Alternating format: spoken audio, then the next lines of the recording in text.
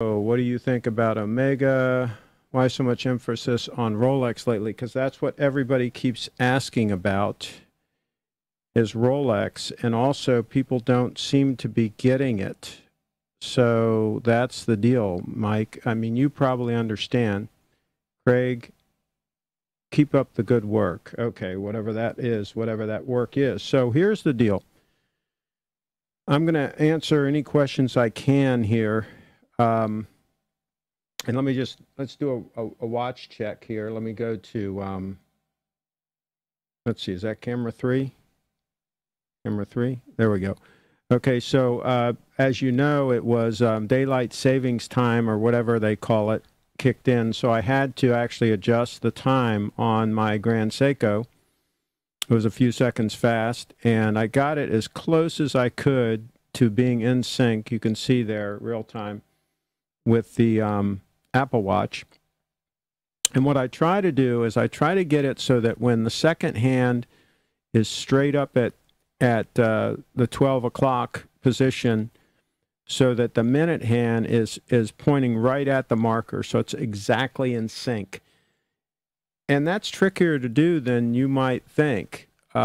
So I've been able to do that with both my watches. Here's the, let me see if I can put the diver's watch in the shot there while we got that shot. There's the diver's watch. And I tried to get it in sync as well as best I could. Of course, the Apple Watch turns off when you least want it to. But anyway, I got them both set. And this is a perfect example of why this spring drive is so amazing. Is here's the deal. It's not that easy to get that hand in sync. And at the angle I'm shooting this shot, you really can't tell. If I tilt it up like that, you could tell better that it's right in sync. I should get something to shim that up. Every time I bump the table, it'll move. But yeah, because let me get a shim in behind that. This is what you get when you get real TV, live TV. There you go. So that's a little bit more straight on. So you'll be able to tell when that second hand gets up to the 12 o'clock position. It's going to be pretty close. I think the minute hand might be just a hair ahead, which I would rather have it a hair ahead than a hair behind. Hard to get it exact. And this is why, oh, by the way, can you put in the chat what the audio sounds like? Is it too hot? Is it peaking? Or is it okay? Please just indicate in the chat so I'll know. And also I'll know if the chat is still working. It looks like it might have frozen up. So anyway, we'll see if anybody responds to that. So it's not that easy to get these things to be totally in sync. And so it's nice that I'm only going to have to do this with these watches when daylight savings time changes, because they're so accurate that, you know, twice a year is all I need to reset the time. And so Mike says perfect. So the audio sounds okay. All right, good, good, good. So I want to address some of the questions. I'll switch back to me here. Just anybody wants to see the watches, let me know. I'll be happy to switch back to that camera. And I can also show the laptop. That would be position 4. See there, I can show the laptop as well anytime I want to. So here's the deal. What's your IMEE? Oh, instant, is that it? I'm not up on all the hip stuff, so IMEE, is that instant messenger or something, or what exactly is that? And I'll be able to try to answer you. So here's the thing about my channel, which a lot of these people that are just watch people that are used to watching watch-related videos are a little bit confused. My channel is not about watches.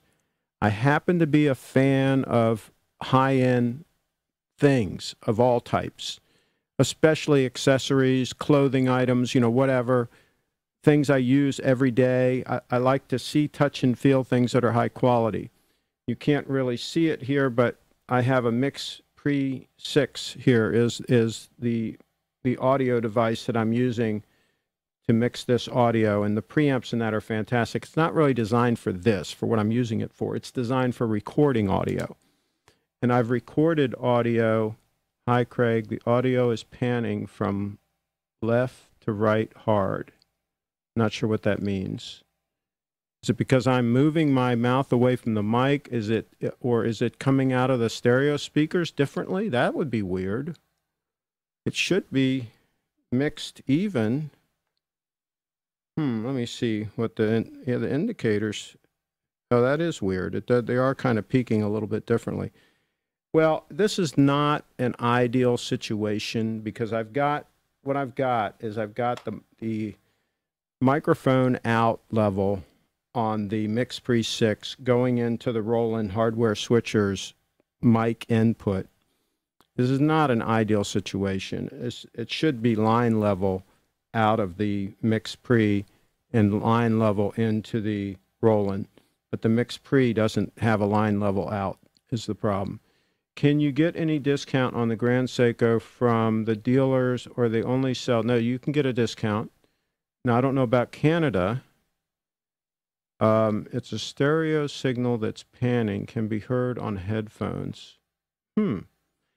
I don't know why that's happening, and I don't know how I can correct it. I'm sorry. There's a little static on the right speaker on my end.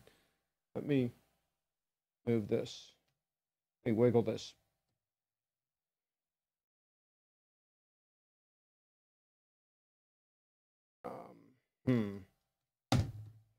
Whoops. Wiggle that plug a little bit. I don't know.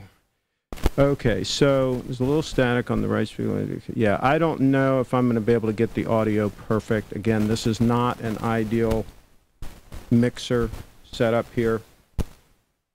I should get an actual mixer to hook up to this. I shouldn't be using the recorder. I have an older, it's good sounds on my mobile. I have an older Behringer, and here's the other problem I have, is this Roland switcher that's right here has a fan, and if I cover it, there I've covered the fan noise. It has a fairly significant amount of fan noise. You really can't see it in the camera shot, but it's right here. I lift this up a little bit. Maybe you can see it. No, I can't get it high enough. I'm sorry. I would start knocking stuff over. But anyway, it's a Roland hardware switcher. But it's kind of noisy. It really shouldn't be right next to. The static was just increased by whatever you touched. Is it increased permanently, or was it intermittent? Let me wiggle the cable again.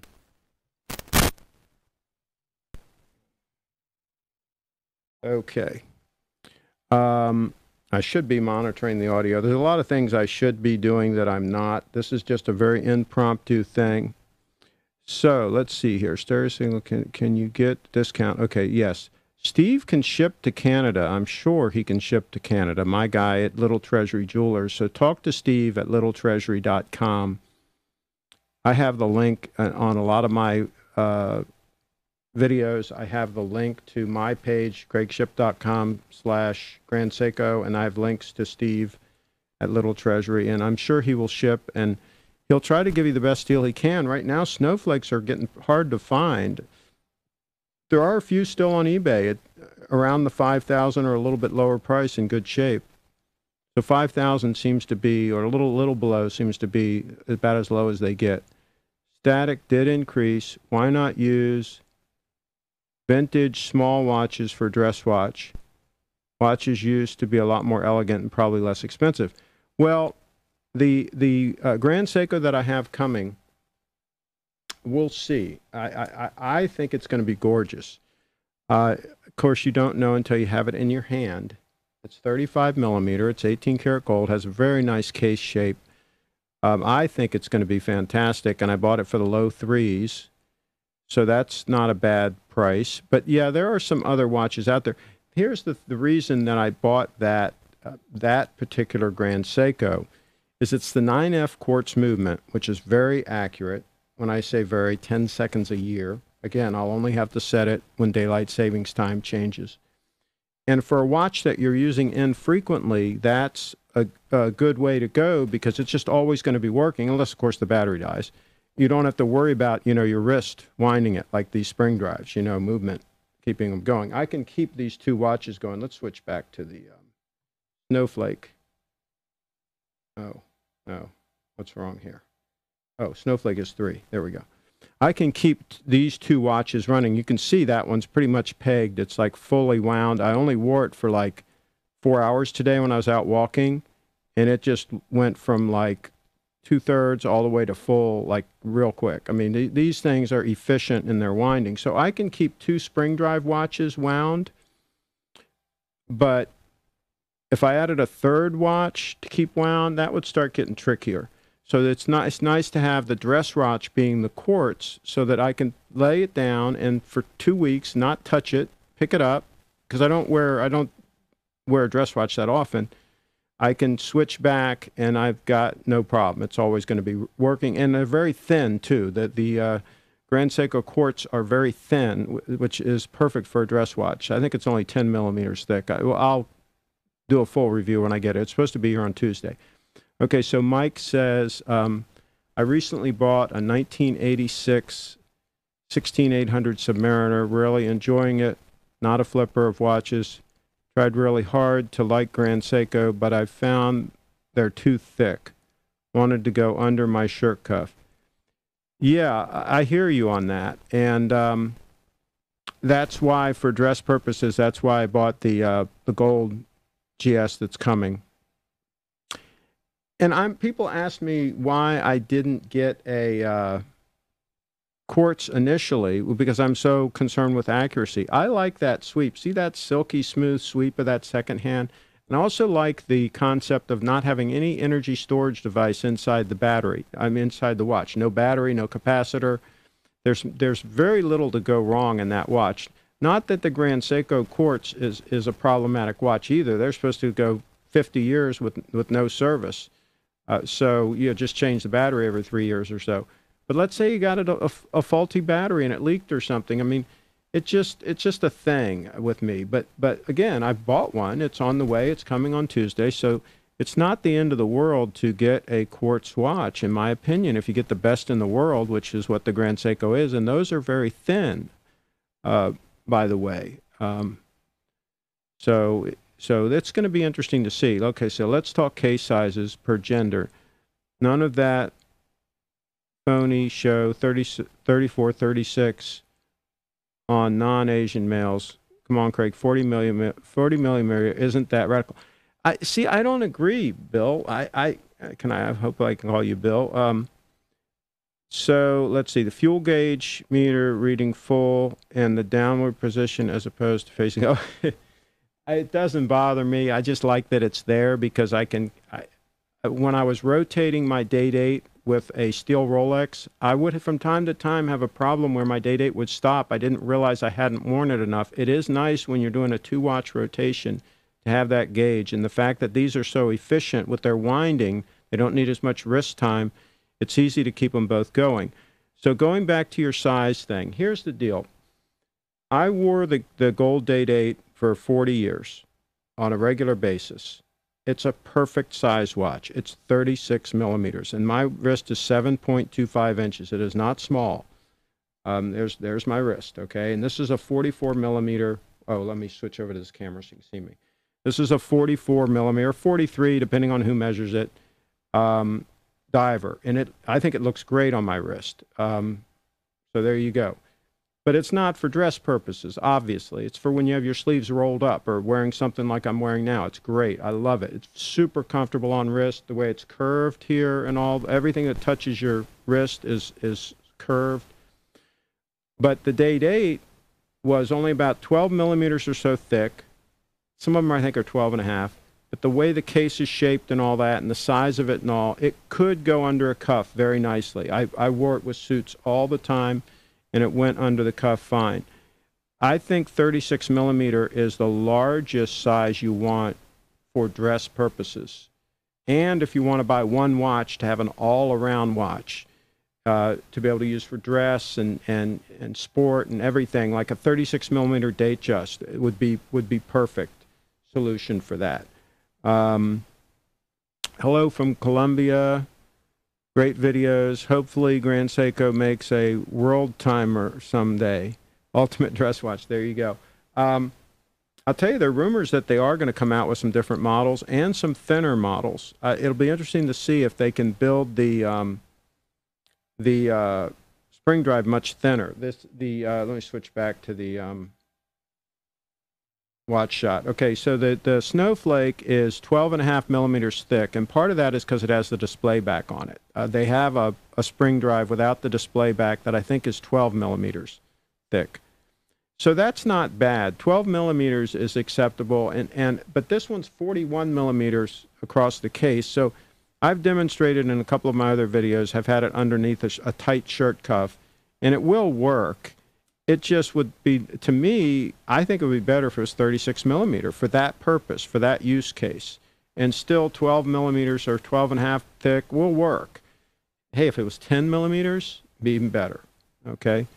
Okay, love the fuel gauge too. Here's the thing with the fuel gauge is you don't notice it in everyday use. You tune it out. You only notice it when you need to notice it, when you want to look and see how much you have. It really does not distract you.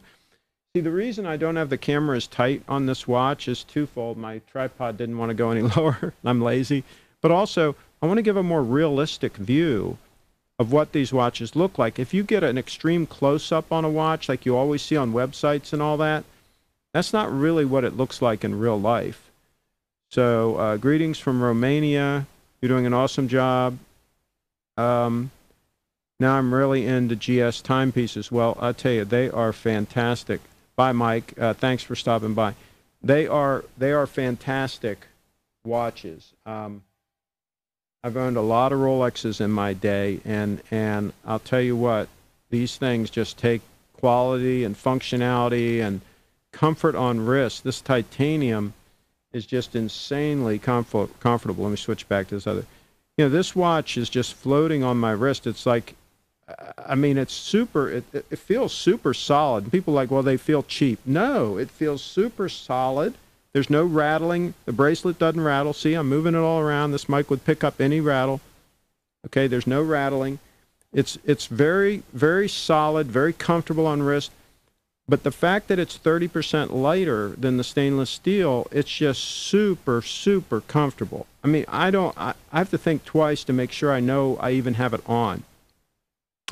And the other, okay, William, not 36 millimeter versus 41, just the thickness for sliding under the dress cuff.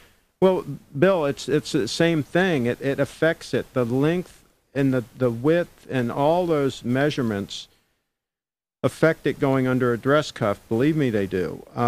So even if it's thin, if it's 41 millimeter, yeah, it'll probably go under the dress cuff, but it would be better if it was 38 or 36. I mean, it's all size. And, you know, the 36 millimeter is not a small watch. The Date-8 was that way for years. The Datejust for years. This is a fad, the big watch thing. Trust me, a lot of people are going to be stuck with these big watches and are going to regret it 5 years from now when this trend reverses. And I think there's already signs that it's reversing. You know, the Date-8 was 36 millimeters for a reason. That was the best watch Rolex made. That was their flagship models. I think it still is. And it was that size for a reason. That's a really good size. Okay, so any other questions, folks, about watches, you know, whatever you want to ask? And trolls, come on, say hi. I really did this live stream for the trolls. I like my trolls. I love my trolls. So where are the trolls? Let's see, 36 millimeter Explorer 1 is a perfect cuff dweller. Absolutely. Absolutely, that's a very good choice. 40 millimeter is not oversized, though, in my opinion. Well, it depends on your shirt cuffs also. Some of my shirts, that the cuffs are tighter than others, you know, but 40 millimeters, pretty big. It's just is. It's a more like a sport watch size, like a, no, my gosh, a Submariner's 40 millimeters. It's a pretty good size watch. 36 millimeter unisex. I don't know. If you see a woman wearing a Date 8, a 36 millimeter Date 8, that's a pretty big watch, pretty manly looking watch. She better be an Amazon. Okay. Trolls are drinking their milk right now. Static still coming through, man. Oh, I'm sorry about that. Are you sure the static isn't the fan noise? Let me cover the fan up. Okay, we've got it covered right now. The fan is covered. Are you sure it was not the fan noise? Testing 1, 2, 1, 2, 3. Okay, now the fan, I've uncovered it. So I wonder if that static was fan noise. That's a shame, though, that we've got static. I wonder what's causing that.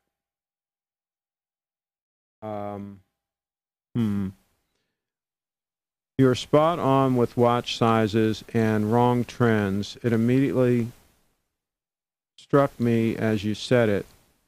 It's about selling more stuff when there are enough watches out there. Love your videos. Seikos are a touch of class, and they make watches at every price point. Not the fan noise, Craig's. It's the cable that goes to the left side of your audio interface. Interesting. All right, well, I'm going to, a little bit of pressure on that because I've got a board next to it that the watches are on. Let me switch back to that watch view. And that might be pushing it up. Let me shimmy this. Let me shim this to take some pressure off of that cable and see if that helps. Okay. Now let me move the cable around a little bit just to see what that does. All right, let's see if that does anything. Okay. 34 and up women's, 36 and up men's. You know, there's some real nice Patek Calatravas, I think, that are in the 35 millimeter range. And even 34 millimeter, like the Oyster Perpetual 34 mil. That's a good looking watch. It depends on the watch. It really does. Mark Goldberg said you sometimes infuriate him, so naturally I have to check you out. Well, he better buy a microphone. Talk about my bad audio with the static. I mean, his audio is terrible. Okay, fixed it. Fixed it. Does that mean the audio's fixed now? Now it's fixed. Interesting, that little bit of pressure on that cable. Huh. Oh, sorry, right side, but it's better now. Huh. Okay. Real-time TV here. So, a lot of these guys that are watch collectors that have a whole bunch of watches, they probably don't like my message that watches are not good investments, that watches are a tool that you should buy and use. So I can see where some of them would not like the message. Okay, a lot depends upon the contrast and layout on the dial. Well, that wasn't an add-on. That was a separate comment. Okay, well, the dial on a dress watch, to my way of thinking, should be very clean, not cluttered. I like one without the date on it. Just very simple with some nice contrast, maybe a white, or the one I've got coming is like a cream color or ivory color, I think they call it. Audio is freaking perfect now. Oh, that's a good news. It's a shame it was lousy for the first part of the broadcast, but okay. Let me see if I can pull up a photo of the one that I have coming for those who have not seen it. If I can get into eBay here and pull it up. While I'm doing that, I'll cut back to the watches. Real-time view of the Grand Seiko Snowflake. Okay, purchase history on eBay. Let's see if I'm even logged in. Okay.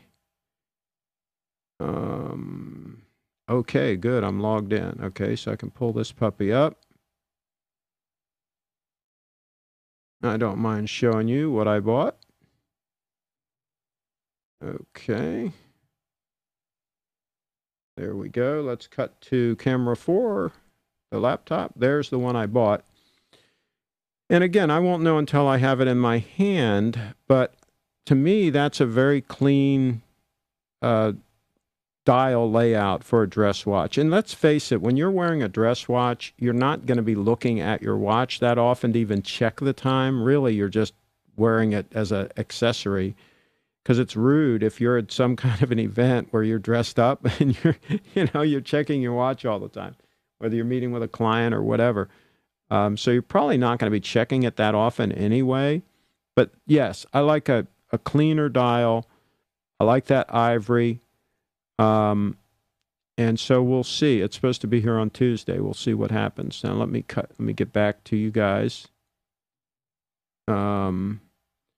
Okay, looks like Caltra. Yeah, it's got a case design, very similar. Okay, let me catch up on the comments here.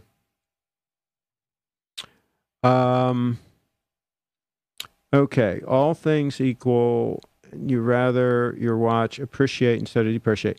I would not even think about that. It's not, if you're thinking about that, you should not buy the watch. If you're worried about the value of your watch, it means to me you can't afford the watch. The watch should be almost a throwaway item that you buy and you know you're going to use and enjoy, and you don't count on getting anything out of it. If you get anything out of it, that should be a bonus down the road. It's just like buying a good suit of clothes or a top coat or a nice pair of shoes. If you have to worry about the value of your watch, I would opine that you cannot afford it. Do not buy it. Okay. Hi, Craig.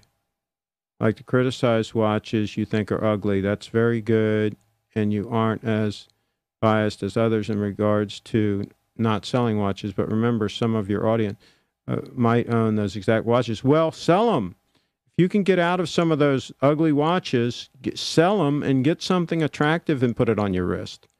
That's what I would say, especially a steel Rolex that you paid too much money for. Get out of it while you can. The bubble's going to burst. Get out. Okay, what's your view in two-tone, submariner, ceramic black? I like two-tone. And the two-tones aren't selling for as much. Everybody wants steel, so you can get some deals on some two-tone watches these days. Back in the day, I would have never bought a two-tone. Back in the day, we either bought an all-gold, 18-karat gold Rolex, or we bought steel. But the reason we did that is because we got a deal on the steel ones. Now that you're paying a premium for the steel ones, I would probably rethink that, and I would probably consider a steel and gold. Sometimes you can buy a steel and gold for almost the same price. It's insane because people are paying too much for the steel. Hi, Craig. Can you now confess what Seiko Little Treasury did to you to turn you? Hey, I'll tell you, here's the story on that, and I've told this story before. I had heard about Grand Seikos from Arizona, Fine Time. Back when I had the SBDC 007, which I did a video on, the Shogun, Seiko Shogun. It has 700,000 views here on my channel. Check it out. I had seen a video for the diver watch, for this watch right here, on Arizona Fine Time. And I was down in Florida at the time. I travel back and forth between Florida and Maryland. And there was a dealer like an hour away, but I just never made the trip. And then I was up here in Maryland, and I learned that there was a dealer. I was doing a Google search or something, and I stumbled across that there was a dealer in Gambrels, Maryland. I said, well, what the hell? I'll go over there and I'll look. And I always carry some cash with me. And so I went over, and I also asked Steve in advance if I could shoot some video clips at his store for my channel. And he said yes. And he's a nice guy. And so I went there and I shot some video clips, and I made him an offer on the watch, a cash offer on this watch right here, which I thought was a fair offer because I really liked the watch. And he took the money. And I own the watch. And a month or two later, I picked up a Snowflake on a deal, not from him. I had it for a short period of time, And then I bought one from him. Again, he gave me a decent deal. I bought a snowflake from him when I was there shooting another video. He's become a client. He's advertising on some of my community websites, including Frederick.com, which is my most popular site. Anyway, to make a long story short, we've kind of become friends, but I buy my watches. I bought my watches. I bought my watches from him. I would love it if Grand Seiko paid me money, but they are clueless. They have they either have no advertising budget or they're just clueless. They should pay me. They absolutely should pay me, but they don't. Okay, let's see. I'm a fan of your videos. Looks like I just want to catch up on these comments. As long as the watch itself looks good, size is not important to me. The quartz is insincere. A la Charles, East Lake Metal. The Grand Seiko quartz is fantastic. It's just fantastic. It's a great bargain. I mean, my gosh, you can get a heck of a watch for a really good price on eBay and just wear that watch forever and not have to have expensive service costs and just wear it and enjoy it. William says, yes. Clyde, nice one. Boner, okay. Back in the days, watch, it was about being small and light and elegant, and that was achievement of the watchmaker, making small stuff. The bubble is going to burst. Yeah, is the snowflake crown screw down? Yes, it is. The dress watch I have coming is not screw down, which I'm fine with that because I'm not going to swim with that watch, and it's, you know, it's water resistant. You know, some Calatravas aren't screw down too, as far as I know. Oh my God, have you ever considered buying German watches? Considering. Here's the thing. I don't buy a lot of watches, folks. I've bought maybe a dozen or two Rolexes in 40 years, and some of them I did buy to resell. I got a good buy on them. I used to buy them out of the Washington Post. This is an affluent area where I live, and so there's a lot of money. And so I would buy some watches sometimes from people, and then I would wear them for a short time and resell them and sometimes make a profit. So I was actually dealing in watches a little bit. And that friend of mine that I sold that red sub to 35 years ago, Paul Faupel, he's in one of my videos. He was at the show at Little Treasury Jewelers, and I ran into him there. He still has the watch. Can you imagine? I sold him a red sub like 35 years ago, and he still has it.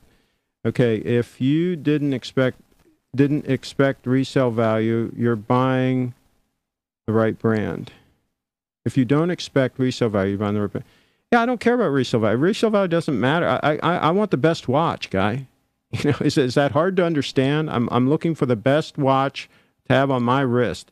My wrist is valuable real estate. I don't want to put junk on it. I want to wear a comfortable watch that I like and that every time I look at it, I feel good about it. And the resale value is not in the equation. And by the way, resale value on Grand Seikos is not that bad. Look at what the snowflakes sell for.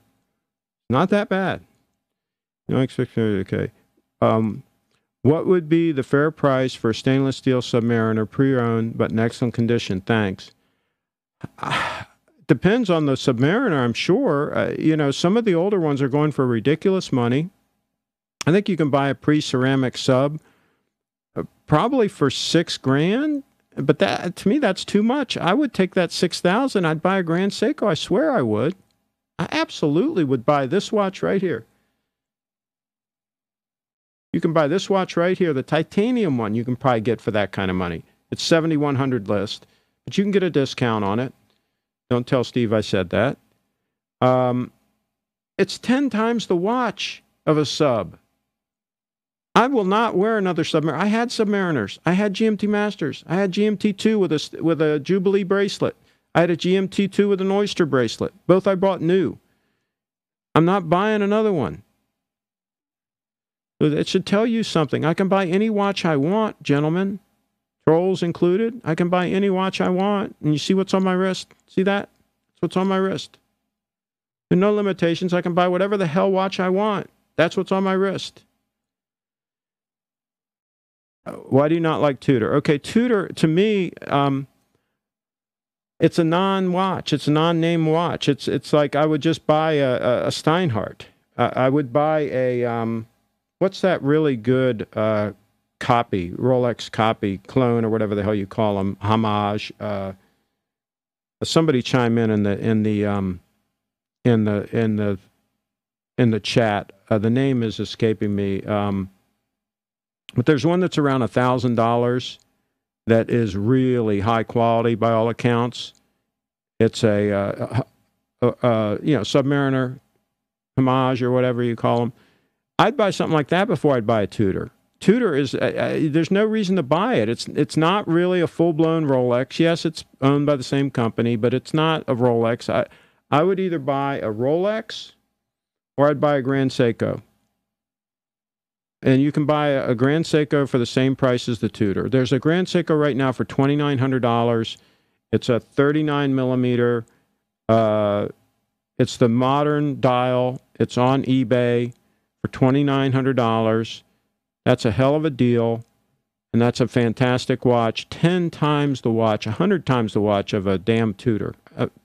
Tudors are popular now just because some idiots have made them popular. These guys don't have a clue about watches. They don't have a clue about what quality is and what it isn't. And they'll just buy anything and they'll sell anything. Craig, I go by Dudley, but don't know how to change my profile name. Okay.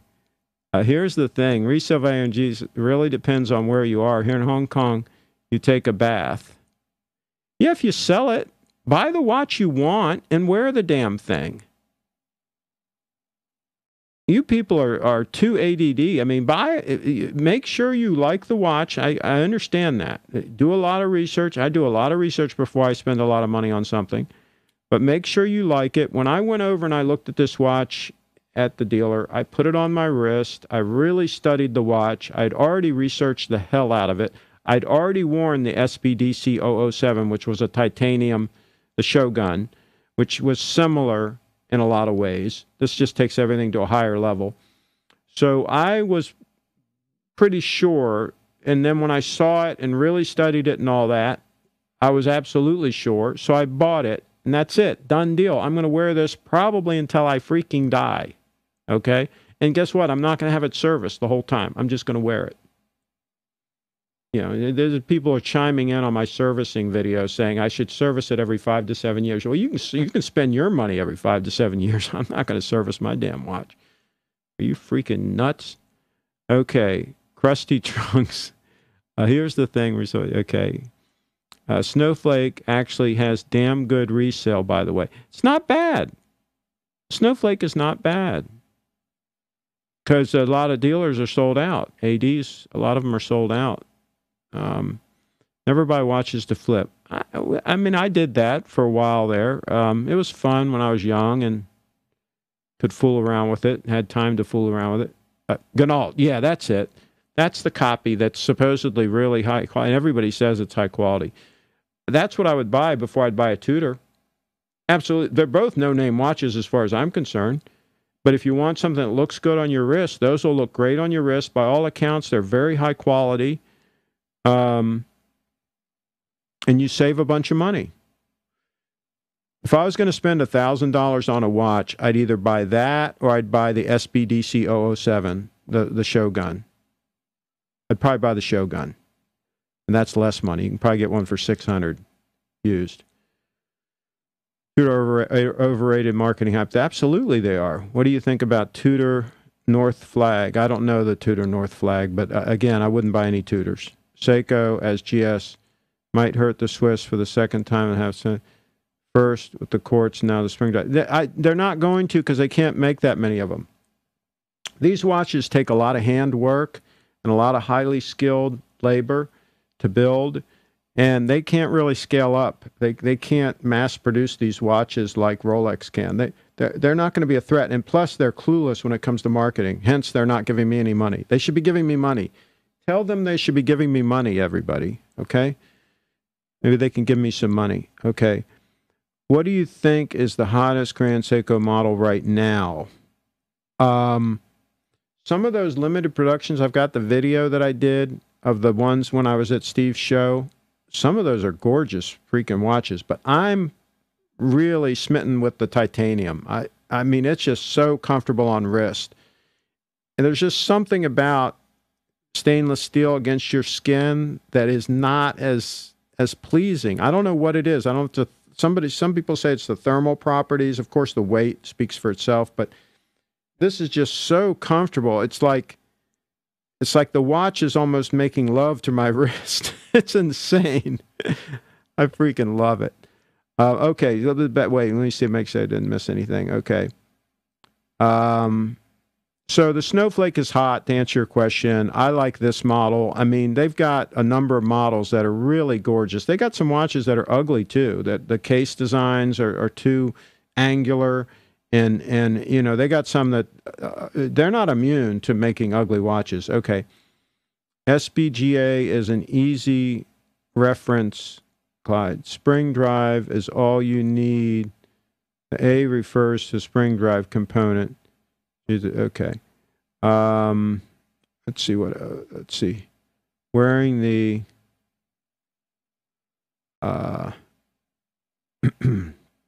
So you're saying Tudor is the Rolex store brand. Tudor is just, we never even considered them back in the day. I mean, now they're better watches now. All the watches are better now. But no, I wouldn't buy a Tudor, especially the prices they're charging for them right now. And by the way, I think they're getting softer. I think the bubble's getting ready to burst, by the way, people. Sell your steel Rolexes while you freaking can. Mark my words, just like I told my friends to sell their AOL stock in 2001, and they didn't listen to me. They got stuck, okay? I sold all my .com stocks 6 months before the bubble popped, and they were all laughing at me. Oh, you sold, da, da, da. Yeah, well, they're not laughing at me now.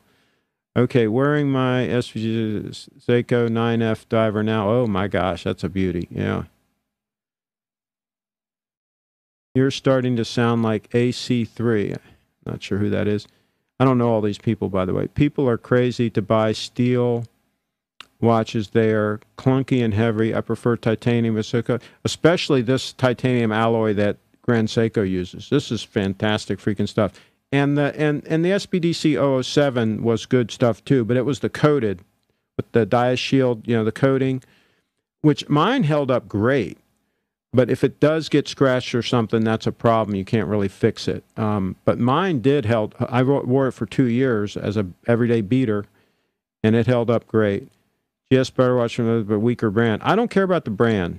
I'm not buying for the brand. I'm buying the best thing to put on my wrist. I wore Rolexes for years because they just really were a good value for what you paid and the watch you got. They really were good. And yeah, we were brand conscious back then, more than I am now. But I for example, I would not buy a Louis Vuitton bag when I can buy like a Halliburton, or I can buy what's that Italian one that I have in there? Amabilia. Those cases are really, really well made for my camera gear. So yeah, sometimes there are better options than the leading name, if you will. Have you seen the new Grand Seiko GMT coming out in January? Yeah, I have heard. I think I did see it.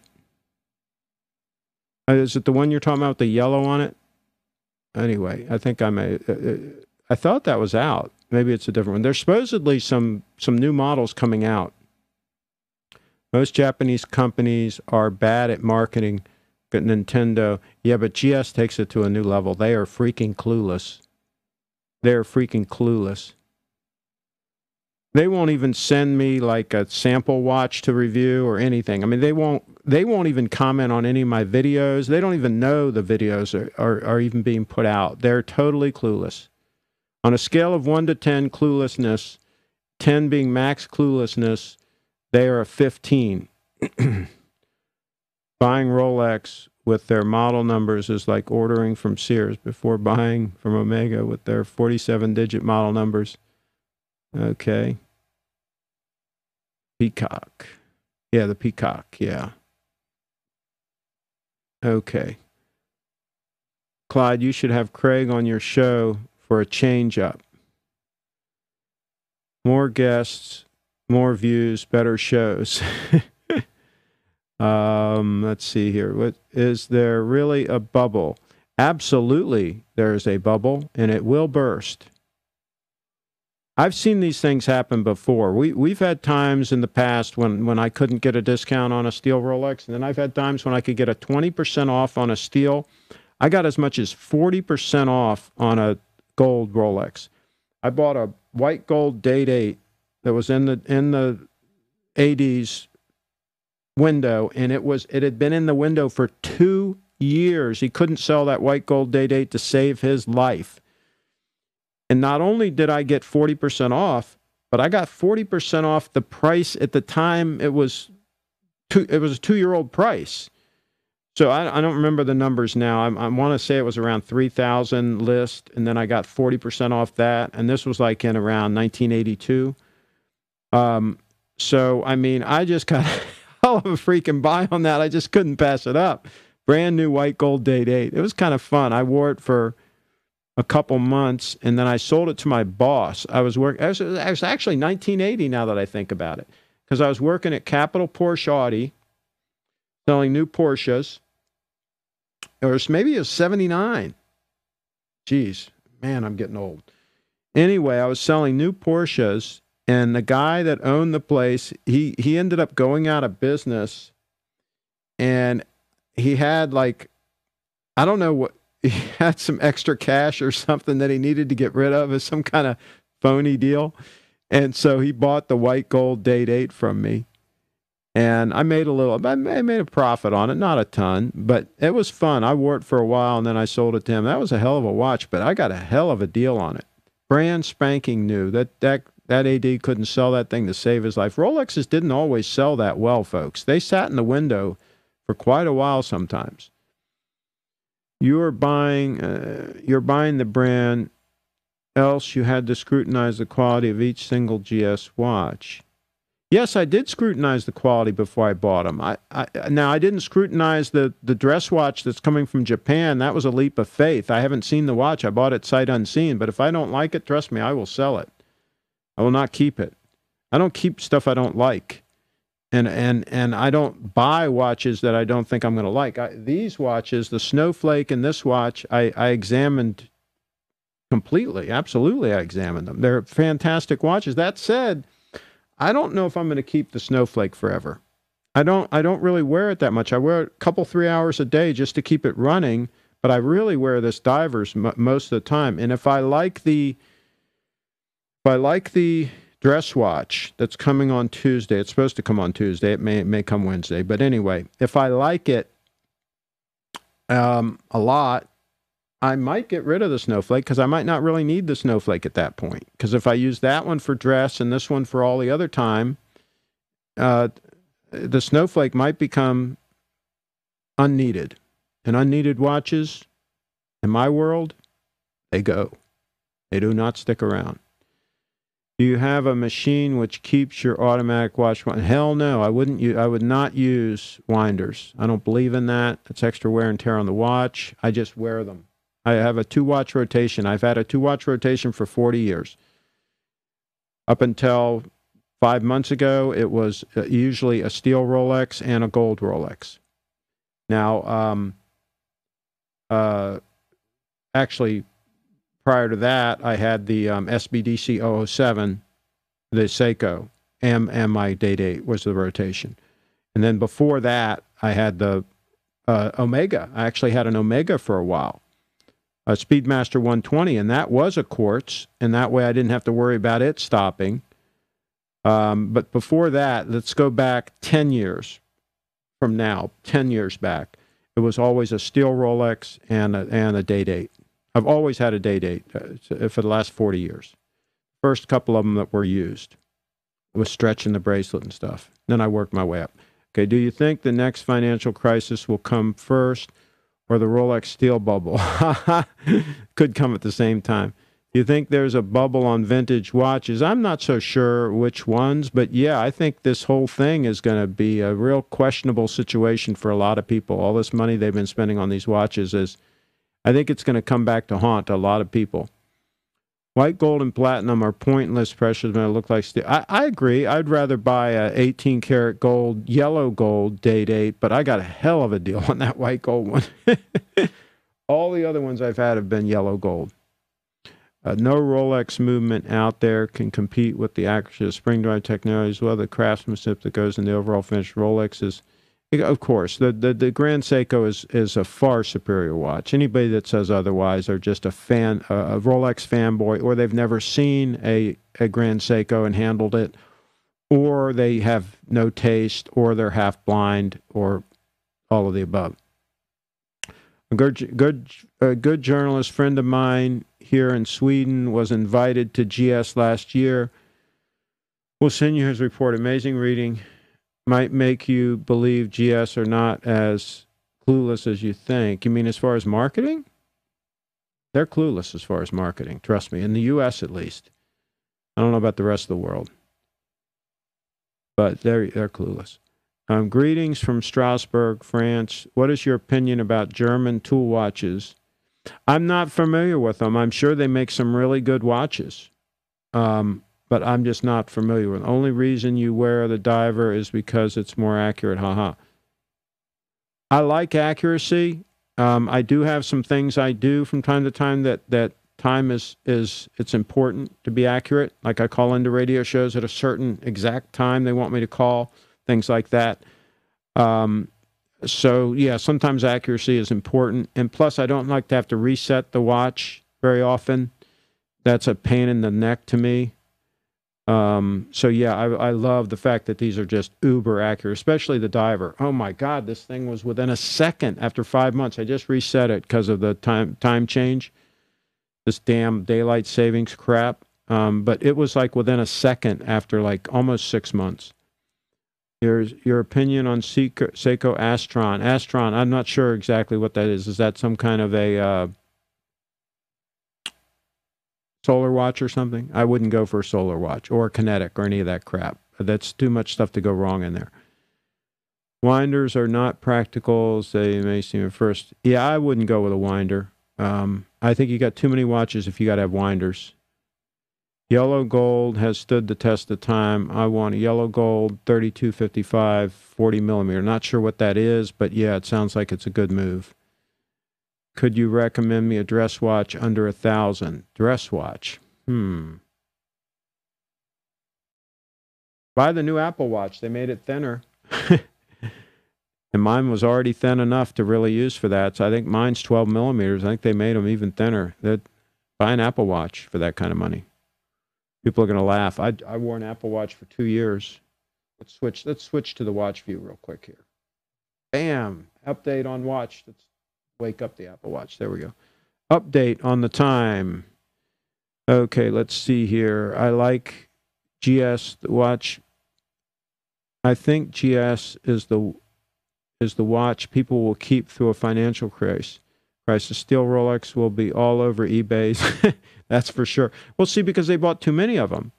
If you bought like 6 of them, I don't think people are buying 6 Grand Seikos, especially to speculate on them. I mean, that would really be stupid.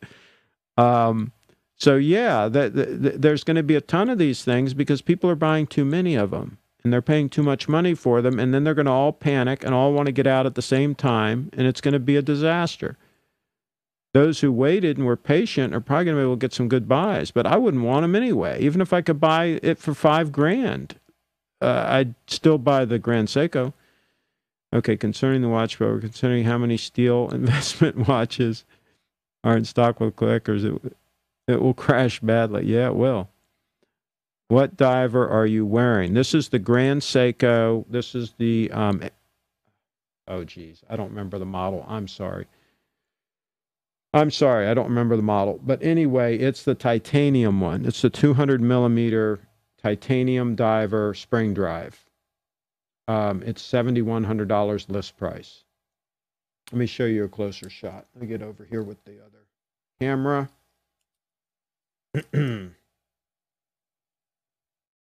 Oh, I wasn't even showing it to you. I was on the other camera anyway. Okay, so there it is. See if I can get the tilt right. That's the diver. It is titanium. It's a 200 millimeter, 200 meter water rating or whatever. People, oh, that's not enough. Yeah, right. As if I'm going to go any deeper than that. I won't even go 10 feet deep. It's a gorgeous watch. Look at the shape on that case. It just fits so nicely. Let me switch back to this camera. Whoops, I'm wiggling the whole table. And you'll see how well it fits on the wrist. And by the way, I didn't really like the clasp that much when I first examined it, but now that I've gotten used to it, I really love how easily adjusted this is. Watch what I do here.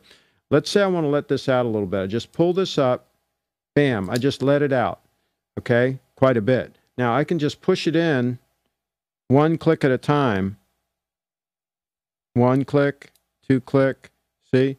And then I can get it to exactly where I want it. Let's say it's one click out right now from full tightness, right? And also, now I'll just go ahead and put it all the way in because that's perfect for me right now.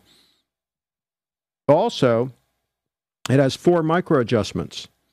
So you can really get it very close to where you want it. And then when you need to, like it's a hot day, humid day or whatever, your wrist is expanded a little bit, you can, just like I showed you, you can pop it out just a little bit very easily, and it's so easy to work with. Much better than the Rolex solution, the Glide Lock. And this is not, the Glide Lock is even longer. The clasp is even longer and bulkier. This looks bulkier just because it's shorter and because of the way it kind of sticks out, but trust me, it's not. It's actually more trim, and it really works well. All right, let me catch up on the... See, I'm all about functionality for these watches and actually using them, not putting them in some drawer somewhere. I think, geez. Okay. Trying to catch up on the comments. Why do you need a 1 second, 5 second accuracy in your life? Because I don't want to mess with having to reset my watch all the time. I don't need a lot of things. I don't need this watch, period. I just want it to be accurate. And if I can get that, I'm going to get it. And plus, it's less wear and tear. The way this movement is designed, without the escapement, there's less wear and tear, so this will be able to go a lot longer without being serviced. You can probably go 20 years with a Rolex without having it serviced. No problem. But 30 years, you might be pushing your luck. This will probably go 30 or 40 years without having to be serviced at all, but just because of the way the whole system is built. Of course, they would rather you service it, and they'd love to take your money, but you don't need to. Which is the smallest men's-size Grand Seiko spring drive? It might be 39 millimeter. Not that small. That's a good question. I think it's 39 millimeter. Why do you need any accuracy? Why is there a superlative chronometer? I just answered that. I love accuracy. How do you feel about high-end quartz watches? The GS, the Grand Seiko quartz is fantastic. The 9F. I've got that dress watch coming. I'm looking forward to it. Let me show you again that watch that I've got coming. That's a puppy I've got coming, and that's got the 9F quartz in it. Hopefully it'll be here on Tuesday. It's going to need a leather strap band. It's got some wear on it, so Steve's going to hook me up with that. So that'll be another trip over to Little Treasury Jewelers. Let's see here. Does it keep the one-click position if you take it off and on again, or do you have to do it again? Actually, what usually happens when I take it on and off, sometimes it'll go out just a little bit. It'll go out one position, one click. So when I put it on, it'll be a little loose. But it's just literally a split second to just push it right back in. I've just gotten, so it's like second nature. It's not a problem. I've gotten so used to it. I love it. I would not change it. When I first got this watch, I toyed with the idea of getting a clasp from a different Grand Seiko and putting it on there and actually changing it out. I'm glad I didn't. I've gotten used to it, and I really like the functionality of it. And it's comfortable. This is stainless steel, the clasp. All the rest is titanium. This comes off like the Dive Master or whatever. You know, this clasp is not really a Grand, even though it says Grand Seiko on it. It's really comes from the high end Marine Master Seiko. Okay, the clasp is stamped metal. Yeah, but it's fantastic. The fact that it's stamped metal doesn't matter. It's fantastic. You got to use it and wear it for a while, and then you know. I have no issues with it, and I'm sure it's going to hold up, you know, for the life of the watch. It's really, really fantastic. Do you plan on getting one of the U.S. limited editions? No, if the dress watch I have coming is as nice as I think it's going to be, I think I will be set. I love my SBGX 115 9F, which I got out on trade for 354 parts Zenith and some pocket change. Although I love the Zenith as well, no regret was the GS just feels grand. Yeah, it is. It's a fantastic watch. You think Omega's Swatch Group can compete with Rolex or currency? I think Omegas are good watches. I wouldn't buy one. Not when I can buy a Grand Seiko. I had Omegas. I had an Omega. There's a video on my channel showing it, and there's photos on my... By the way, if you want to see the photos of my watches and so on, just go to my Flickr and search watch. There are links from my website to my Flickr. And there's a bunch of videos on my channel of watches that I've had in the past. Not all of them, because most of them I had before YouTube even existed. But I have some vintage photos of me wearing different watches from years ago. I'll pull one up here in a minute and show you. The OP 36 millimeters is amazing. New 39 millimeters Oyster Perpetual. I'd probably still get the 36 millimeter. The 39 would be good if it's going to be your only watch and you don't dress in a suit very often. You don't worry about a shirt cuff. Then, yeah, the 39 would probably be the way to go. But if you want an all-around watch to wear also for dress purposes, I think the 36 is better. I get a dress watch, or is the Snowflake a bit thick? The Snowflake in my last video and some of my other videos, you'll see it goes under my shirt cuffs okay, but some of my tighter shirt cuffs, it's a little bit on the snug side. Again, a 41 millimeter watch, I think you're pressing your luck on dress use, not just the thickness. It's this whole size of the whole damn thing. I think you can get away with it, but I think the smaller watch, thinner watch is going to be better. I will let you know on Tuesday when I get it. I will be doing a review. But if you only had a Snowflake, to answer your question, you could probably get by with it, even if you wore a suit a lot. You could probably get by with it, but it would not be my first choice for that use case. The spring drive does not have circuitry that will wear out. No, the circuitry is very minimal, and it's very robust, and by all accounts, it will last a very long time. They've been around 15 years now, and they just don't give any trouble. And there's no evidence that they'll give any trouble. It's very robust, much more robust than a typical mechanical, for example, Rolex movement. And Rolex movements are very robust, so that tells you something. Do you think, let me rephrase, do you think they will eat away at Rolex market share? I don't know about that. Rolex is a juggernaut when it comes to marketing. Rolex, they're the best when it comes to marketing. It's going to be hard for anybody to eat away at their market share. You want to increase your audience, cater to the low-budget watch buyers from time to time. I'm not a watch channel. I'm just doing this to try to help some people out and answer their questions. I'm just really responding to people here. I'm really not a watch channel. Okay, Watchbox has a 229 and 031 diver spring drive titanium for $49.50. Is the 031 a good deal? Here's the thing. I don't like the older dial with the Seiko at the top and Grand Seiko at the bottom. I like the newer 2017 and newer dial with Grand Seiko at the top.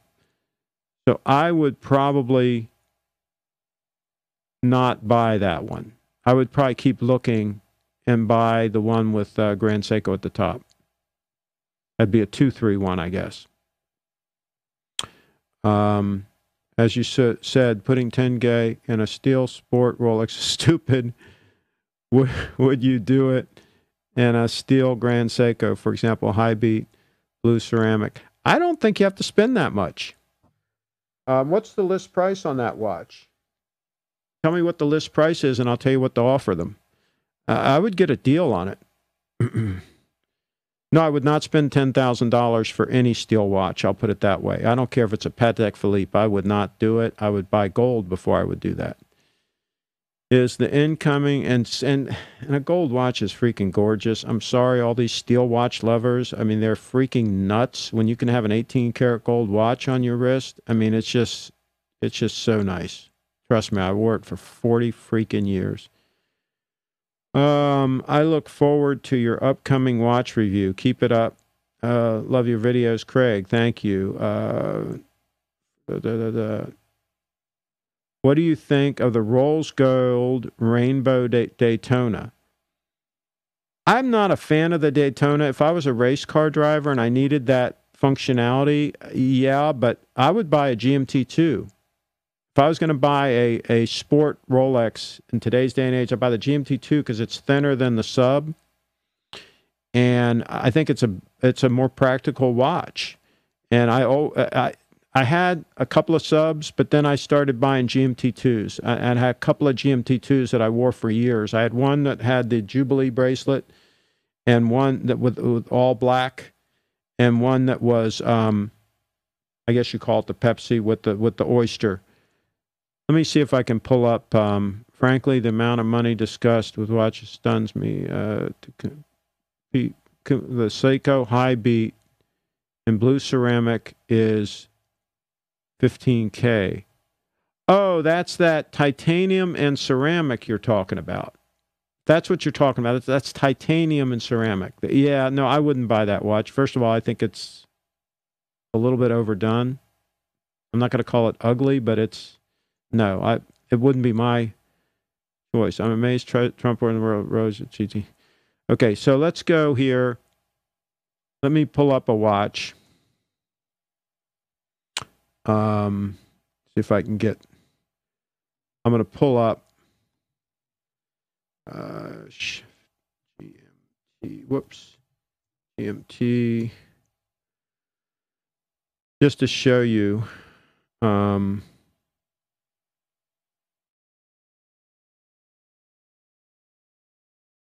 Your photos, is that me?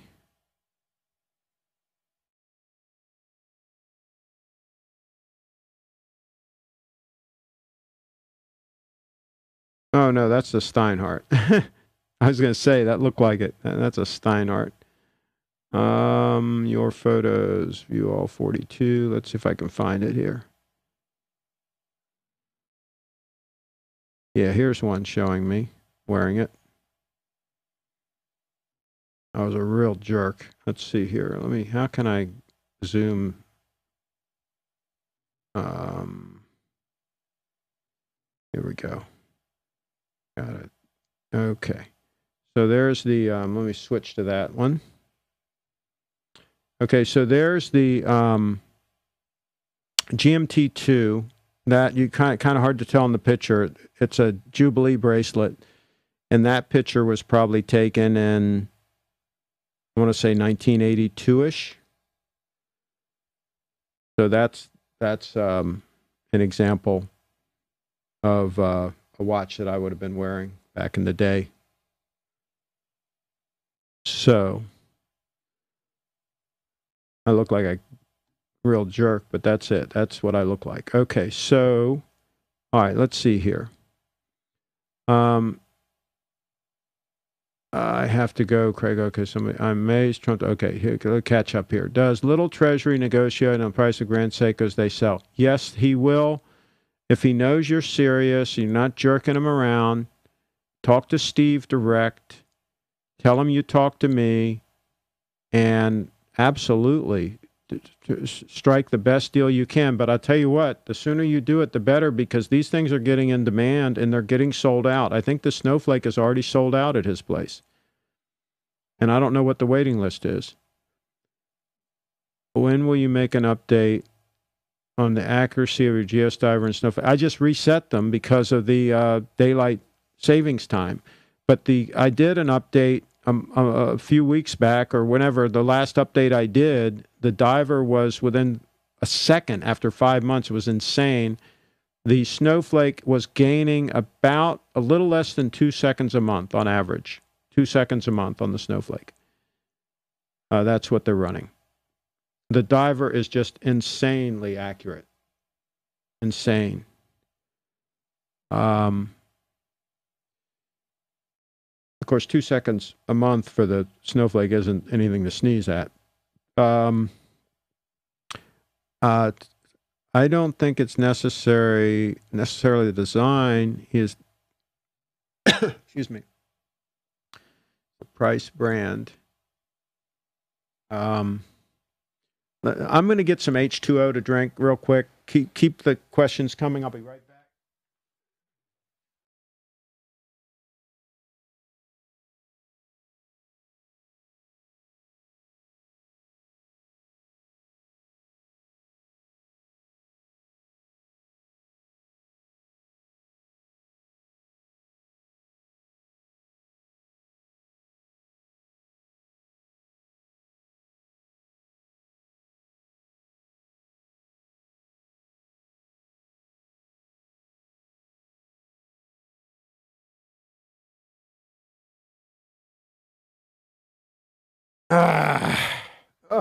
Okay.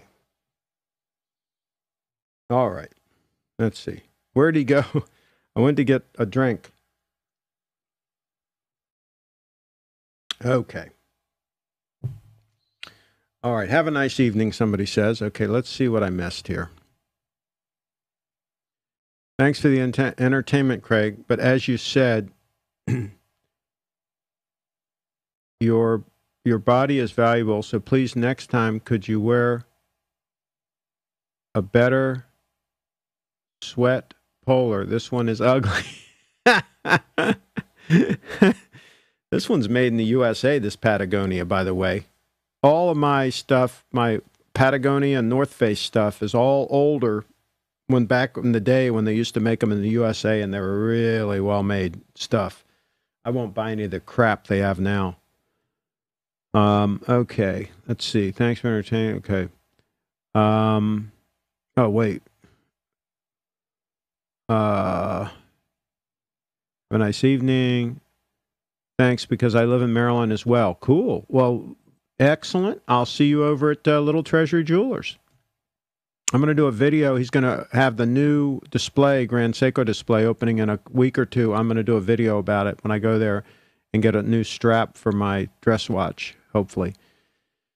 Snowflake rules, high-level quartz accuracy in a mechanical. Oh, it's just, it's fantastic. The Snowflake is amazing.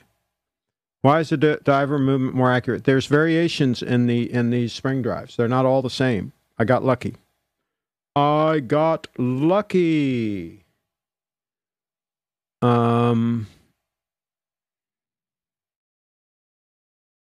Okay, so I had the money clip made. I had some extra gold laying around, like an old class ring that I never wore, big freaking gold class ring, and some other gold stuff, jewelry, old stuff laying around that I wasn't using.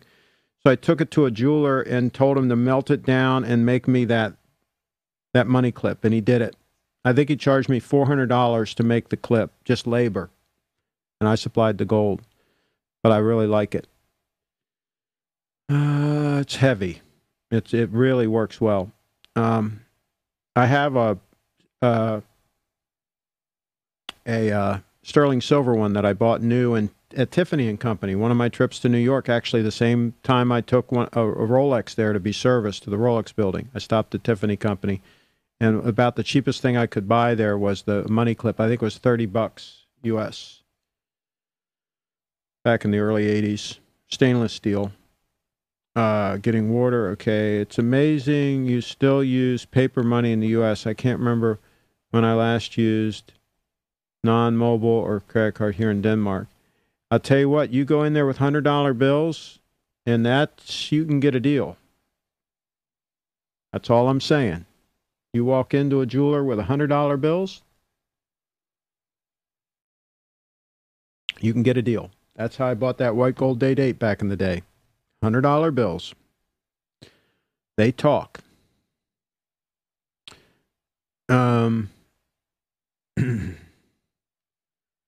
Okay. Does Grand Seiko hold value at all? Not bad. It's not bad. I mean, especially the snowflake's not. It's going to be.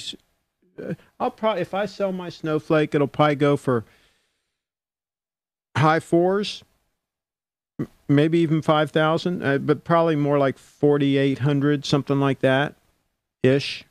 I'm not going to tell you how much I paid for it, but I did not pay 5,800 list. I did not pay list. But I'm not going to tell you how much I did pay. But it was $100 bills. I will tell you that, and that works. Enjoy your videos. Finally got, pull out a damn credit card. They got to pay a percentage on that and all that crap. Don't give them a check. $100 freaking bills, and you're going to get a deal. Okay, that's all I'm telling you. Finally got the first Rolex last week, a 2007 Explorer for $4,700 without papers. Great shape. Praise for the good. Hey, that's a good watch. I like that 2007. That's probably got the solid end links on it. $4,700. Hey, wear it in good health. Enjoy it. Don't worry about how much it's worth now. Just enjoy the watch. Wear it all the freaking time. The easiest way to lose a watch is to take it off your wrist. Nice patriotic glass. Just ordered my new GS SBGE 245 limited edition Rising Sun GMT. Cool. Cool. Do box and papers matter in the GS resale value? Everybody's worried about resale value. Got a lot of freaking watch dealers here.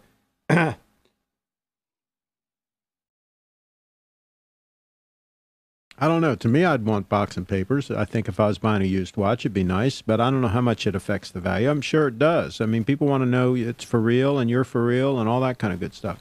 Here's the other thing about selling watches. It's not that easy. How do you get the watch to them? How do they pay? It's a little bit involved, and there's risks involved in all of that. If you think of reselling a watch for money, you aren't getting the message. That's correct. I don't. I'm just curious. Okay. Can't stop looking at my Rolex. What's that, a super chat? I've never gotten one of those before. $1.99. Wow. Rolex 18238 double quick set. Fantastic. 18238 is fantastic. That's the watch that I have. Bought it new in early 2000. I've got a video on my channel, a bunch of videos on my channel of that watch. Okay. I got to read the rest of it. I wouldn't sell my watches. If I bought a second-hand box and papers, wouldn't that matter? Very important to buyers and sellers these days. I can't advise people on buying and selling watches. I don't believe in doing it, even though I will sell a watch if I'm not using it. But I'm not. It's not what I think about when I'm buying a watch. I think about, am I going to enjoy that watch? Will it meet my needs? What happened to the second snowflake that you had? Then you end up selling it, give it to your dad. That's a long story. But the short answer is I sold it.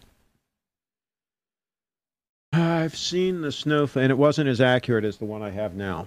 And I didn't have box and papers on it. I've seen the snowflake go for $4,200 to $4,400 used on Reddit Watch Exchange. That's a hell of a deal. If it's in good shape. It's a hell of a deal. It's all fiat money nowadays, but if you have it digitally, it would be easier. Yeah. Except for my Bitcoin. It's not fiat. Bitcoin's the future. Selling watches is PIA. Okay. We have a huge distrust in government, sure, but even with all this tracking, we haven't caught the people behind COMEX. I'm not sure what that is. I've seen watches sell in minutes on the watch exchange forum. Caught. Wearing a Rolex 11600 blue Arabic dial, 36 millimeter. Love it. Okay. All right. Well, the questions seem to be winding down. Is there anything else? Let's cut to the live shot of the watches. Whoops, that's the computer. That's the watches. Let me wake up the. There we go. So there's the live shot, and look at that super smooth second hand. What do you think of Ethereum? I would not waste my time with it. Bitcoin all the way. I'm a long-term Bitcoin holder. Bitcoin and only Bitcoin. I don't deal in altcoins. I have no interest in altcoins. I sold some of my Bitcoin last fall when it just went up like crazy, as you all know. I sold some, but I kept the majority of it, and I'm planning on keeping the majority of it till at least 2024. And I'm a long-time holder. I've been holding for years. I like the concept of it. I like the concept of a money that nobody can control. No government can control. No individual can control. That it's strictly market-driven. Can't be, well, can be manipulated by whales right now, but hopefully if it is successful, it will not be able to be manipulated. Once enough people have it, it'll be strictly market-driven. I'm not worried about box of papers. The only reason I like to know is that a watch can retain value in case I decide to upgrade. You shouldn't even have to worry about that. Worry about making money. Do whatever you do to make money, and don't focus that much on this stuff. This will distract you from the important things, which is make a ton of freaking money, okay?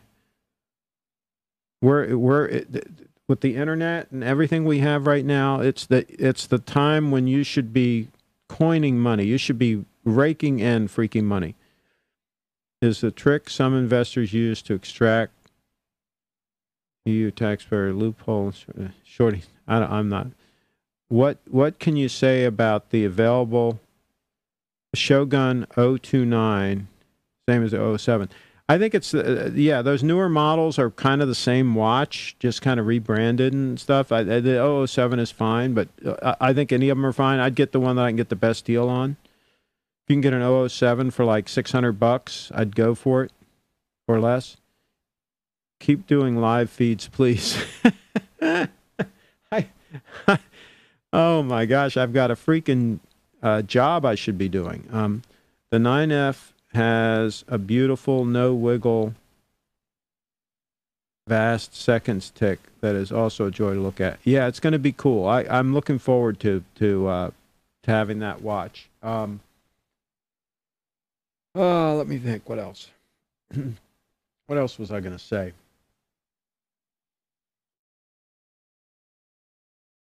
Let's cut back to the snowflake. What do you think?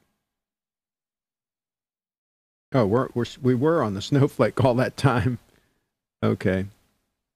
Cut back to me. All right. Do you miss the red? Well, yeah, I can always visit it. I can go visit Paul out in Annapolis. He asked me to come out and go on his boat. I haven't seen it. I haven't been out there. He moved out there like 25 years ago, and I have never been out to visit him. And we reconnected at the little treasury thing. That was really cool to reconnect with him. He's got all gray hair now, and I've got gray hair. We both had black hair back in the day. It was kind of cool to see him and see the red sub and see that he's going to keep it forever. By the way, the bracelet he had on it is not original. He does have the original. He took it off to preserve it, and he put a non-original bracelet on it. He's really taking good care of that watch. Great, just hope to see more shows. Good day. Can't stop looking. Your thought on the Rolex Datejust 2, two-tone Jubilee? Absolutely, I would get that. I mentioned it in my last video. And they've got one on the watch box, a really nice one. I think it's a good deal. I think it's a great watch for all-around use, including dress use. The 36 mil one we're talking about now. Even the ones with hollow end links. Yeah, I would get one if it's in good shape and the bracelet doesn't have much stretch. You can get a good deal on them. $5 grand probably for a nice one. Live feeds. That was cool that you guys reconnected. It obviously went to a great guy. Oh, yeah, Paul's a great guy. He's actually bought 3 watches that he still has from me. I think he might have bought another watch from me, but he has 3 that he still has. He's got the 125th anniversary Omega, which is a monster, and it has an integral bracelet. That's the reason I sold it to him. I never liked that bracelet. And then he has a bubbleback Rolex that he bought from me that he still has, and then, of course, the red sub. Yeah, he is a great guy, and he invited me to go out on his boat in Annapolis. I'm going to do it in the spring. I'm going to make a point of it to do that. I like Paul. Good night from Luxembourg. You really influenced me to go on the GS Snowflake. Do you have it? Did you get the Snowflake? Okay. What part of Maryland are you in? I work in Maryland. I'm in Thurmont right now, the northern part of the state, up almost to the Pennsylvania line. It's where Camp David is, right near the presidential retreat. The new Day-Date 40 has ceramic coating in the link. Yeah, that's that. I was thinking about a Day-Date 40. I actually was thinking about it, and I'm still kind of thinking about it. But, you know, the stretch is not as big a problem. Mine is in real good shape. You can look at the videos I have of it. Again, 20 years worth of wear on a really pretty regular basis, pretty much every day, and it's fine. So I don't know that on these newer dates, the stretch I think is over exaggerated.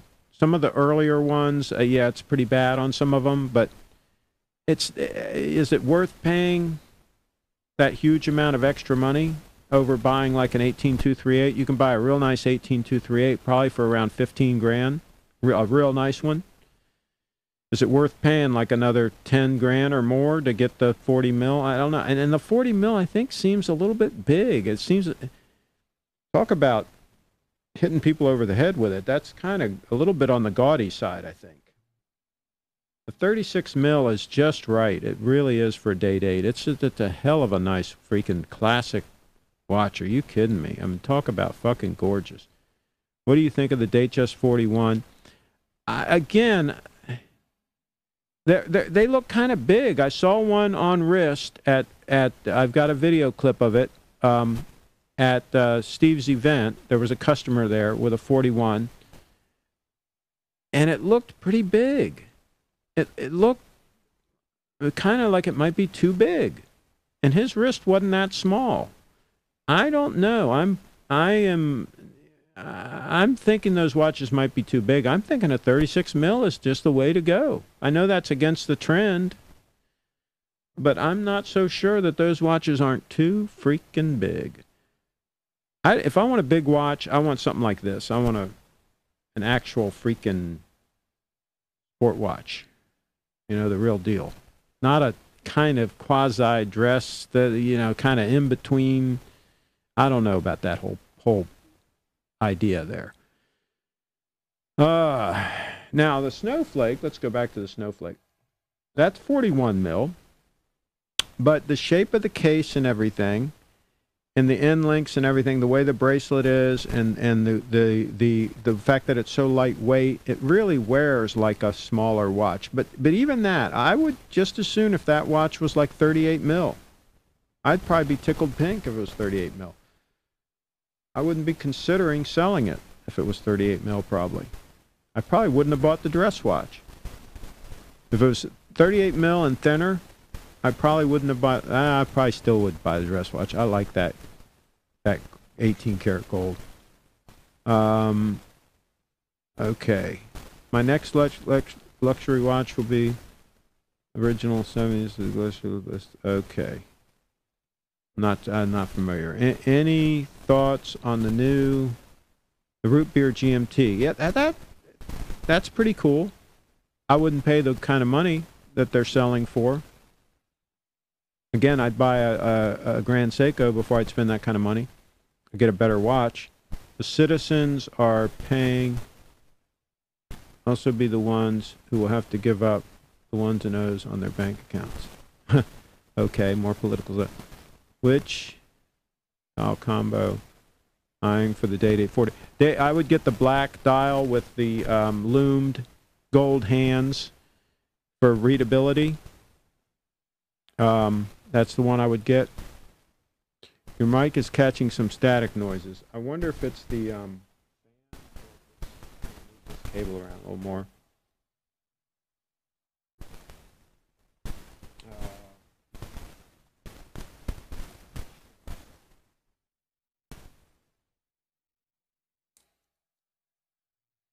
Got some technical difficulties here. Up even higher. Okay, I don't know. Let's see. What's your opinion on white gold platinum?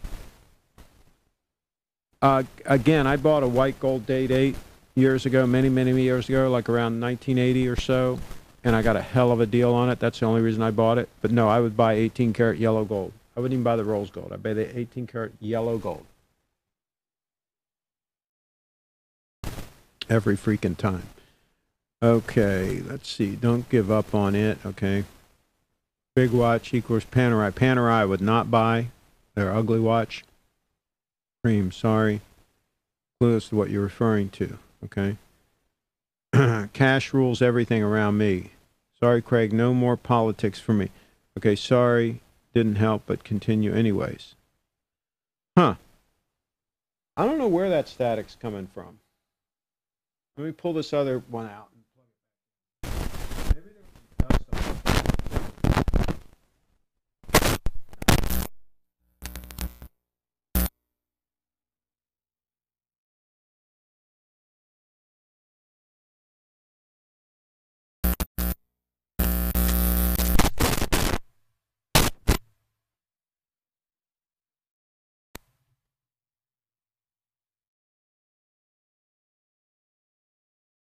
All right. Well, I played around with it some.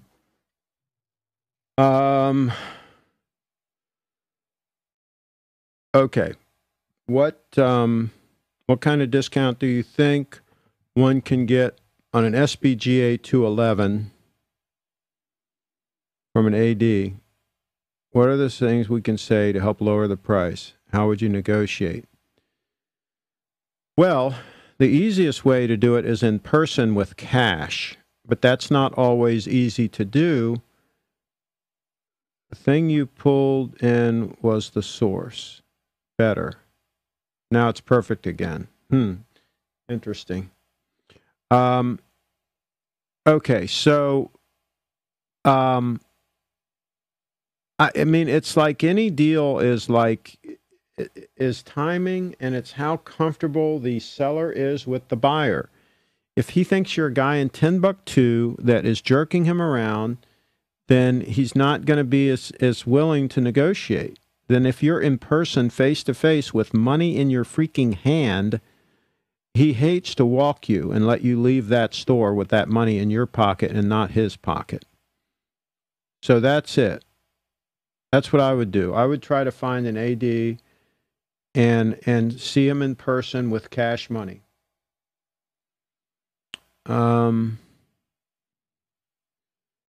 What are the GS service centers like? Are they serviced in Japan? Don't worry about it. They're not. These watches don't give trouble.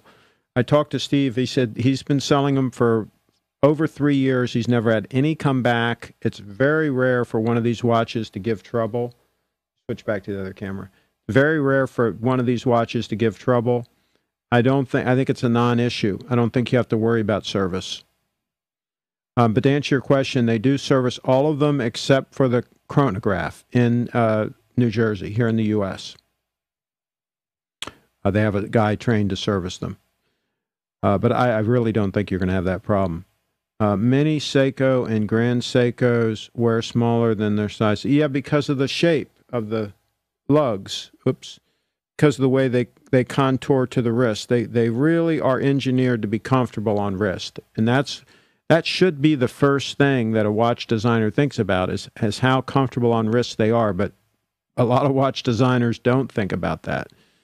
And even some of the newer Rolexes with the slab sides and the way that maxi case is designed, That's a poor design. I don't know what they were thinking about. They screwed that watch up big time. I have a 1975 Rolex date chest in stainless steel. Love it as my everyday. But my attention is drawn towards an Apple Watch. What are your thoughts on? I love the Apple Watch. I wore mine for a couple of years. I don't wear it now, but yeah, the new one I'm sure is fantastic. It's a fantastic watch. You're not going to get me to say anything bad about it. I've got the, let me switch back. I've got the Link bracelet on mine. That's really a nice setup. Very comfortable on wrist. And the new one is even thinner. I think this one's only 12 millimeter. I think the new one, or maybe this one's a little more than 12 and the new one's 12. Anyway, the new one's thinner. And that you could definitely wear as a dress watch. Absolutely, you can wear that as a dress watch. It's designed to be worn as a dress watch. So the 1975 date chest, my first watch was around that vintage. It was a 1978, I believe. I bought new. It had been in the dealer's window for a while, too. It was a, believe it or not, back then, the bracelets were made in the U.S. It had the U.S. bracelet on it, not what they called the Swiss bracelet. And you could tell the difference. And it was $560 list price. And I don't remember what I paid for it. It was not list. That was the first watch I bought new. I think it was around 78 or 79. Is the Rolex 21-4270 considered a maxi case? It's only 39. I don't know. I'd have to look at it. You can tell by just look at the lugs. If the lugs look bulbous and look like crap, then it's the maxi case. Grand Seiko brand is like Toyota. They rarely, but yeah, they're not going to give any trouble. The watch, if it gives trouble, it's probably going to give trouble in very short order. It's going to be defective or something like that. If it gets by the first few months, it's probably going to last for 20 years. I believe the Snowflake retails for AD. If I'd asked for 20% including tax, that'd be too high.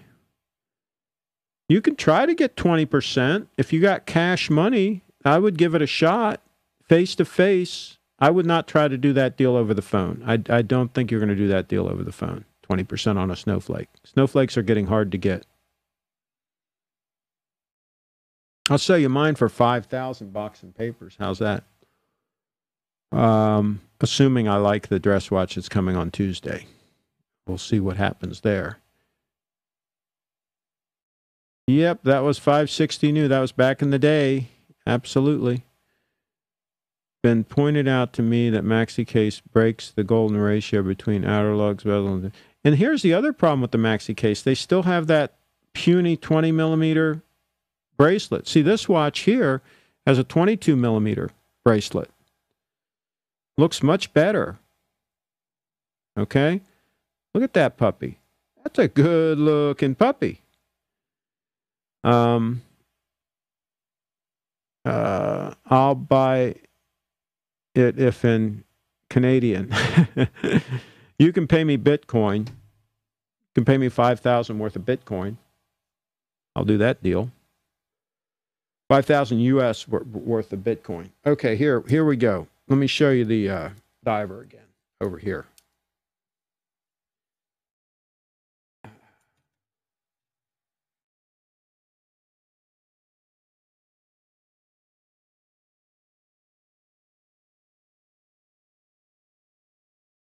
Whoops, keep drifting away, keep going the wrong direction.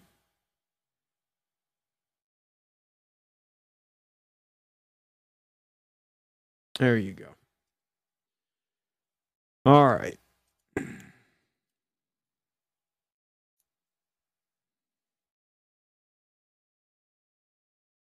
Okay, I think he means 5,000 USD. Yes, 5,000 USD, but you can pay me in Bitcoin. Current exchange rate.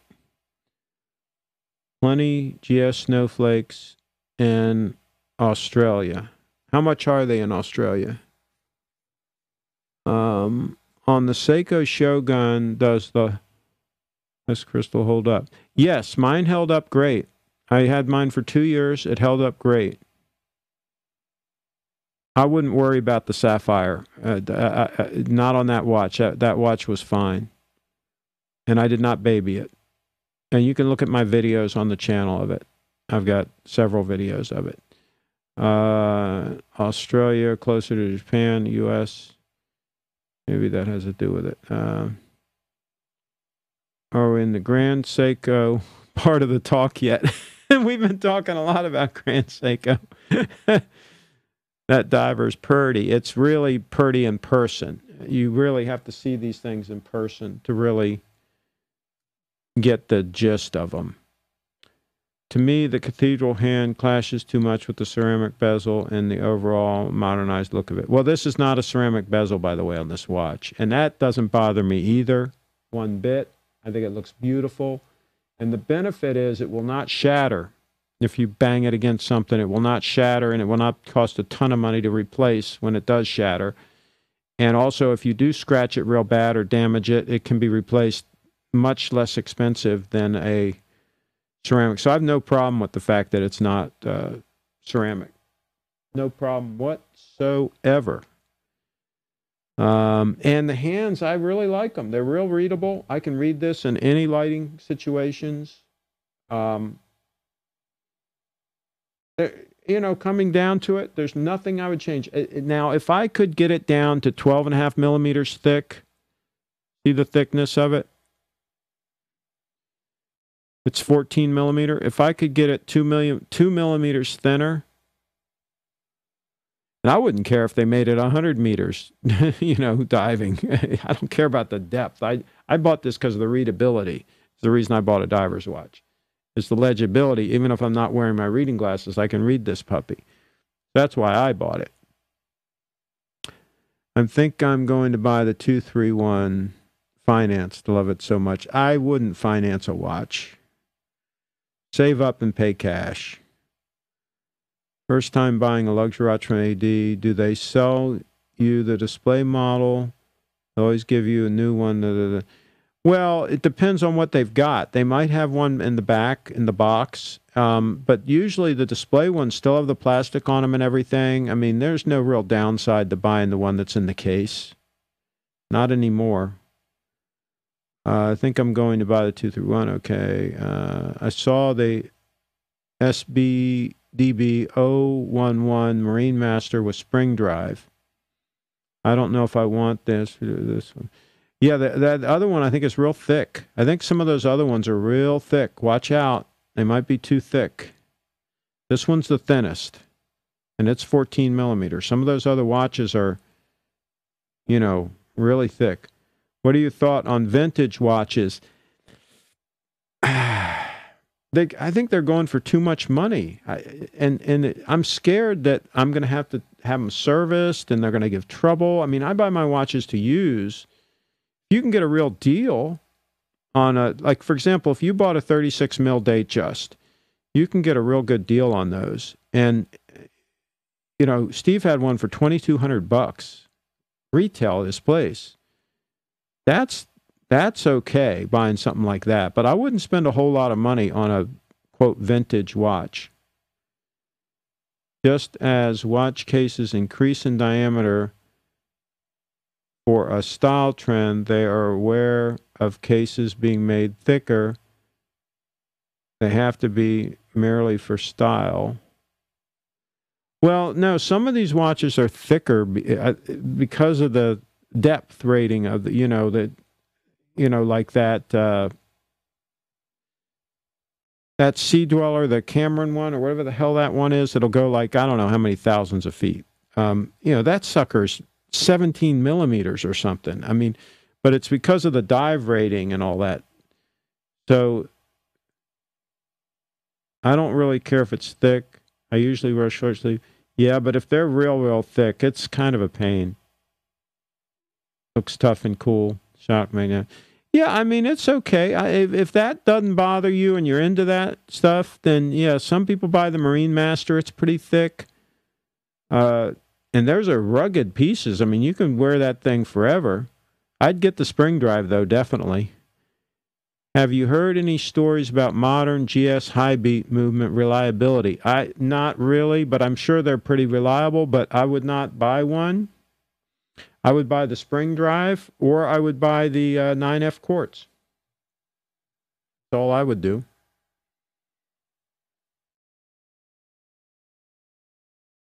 I don't see an advantage to buying the high beat. Unless I'm missing something here over the spring drive. Maybe some of them are a little thinner. I don't know. We're going to wrap up here pretty soon. Anybody else have anything that they want me to show them or...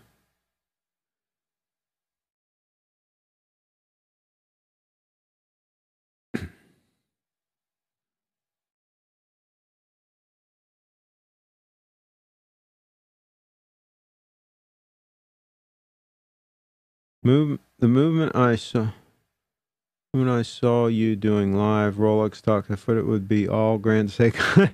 We actually started talking out about Rolex a little bit, but yeah, the conversation quickly went to Grand Seiko. But we've talked about some Rolexes.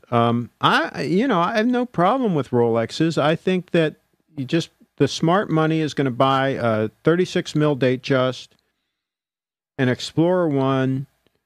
Some of the less sought-after watches that are actually a better option for most people than buying a Submariner. Submariner is good.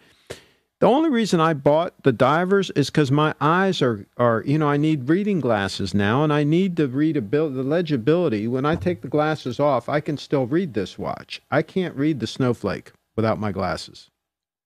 And I'm still in denial. I don't carry the glasses with me all the time because my distance vision is pretty good. So most of the time, I don't have the glasses. So that this watch, I can just look at it. I can tell immediately what time it is. No problem. Without the glasses, it's so readable. That's the only reason I bought a diver's watch. Otherwise, I probably would just be wearing the Snowflake. If I was 30 years younger, I'd probably just be wearing the Snowflake all the time.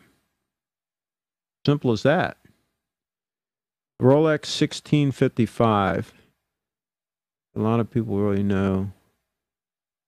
No, they don't know how the spring drive works. A lot of people don't know. Yes, it's a sitting room behind me.